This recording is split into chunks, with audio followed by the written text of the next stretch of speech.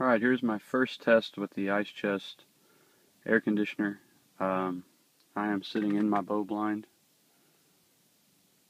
There are the turkey decoys.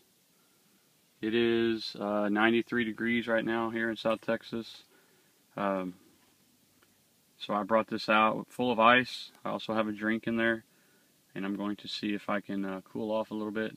The fan is a little louder than I would like. I definitely could not hunt deer or hogs out of this with it in use. I can with turkeys. So I think what I'll do is turn it on, cool off for a little bit, turn it back off, and then when I get hot, just kind of alternate. That way I can cool down still, but I can still hear the gobbles and the birds. Another thing I'd like to change is when that's in, it blows kind of low. So I've pulled it out and just tilted it up, and it actually blows right up on me like a fan.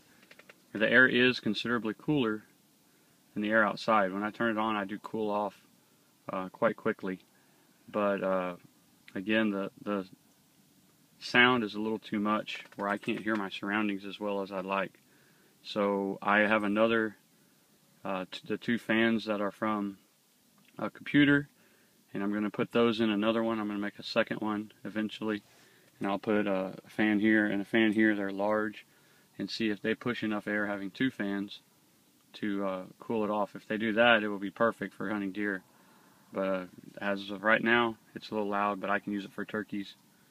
You can see I just have a standard 12 volt, what we use in our deer feeder battery there. And it's hooked up.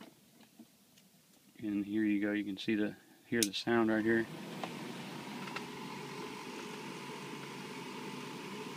I went outside the blind and listened, and it's not very loud out there, but again, it's more of me not being able to hear what's around me, being able to hear the birds answer my calls than anything else. But definitely right now, that is a lot cooler than the outside 90-degree temperature we have right now. So this can help me get through a day, definitely.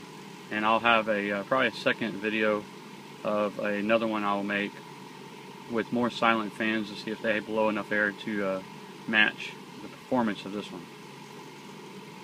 This is Travis with Gear Diary. Let's see what you can make.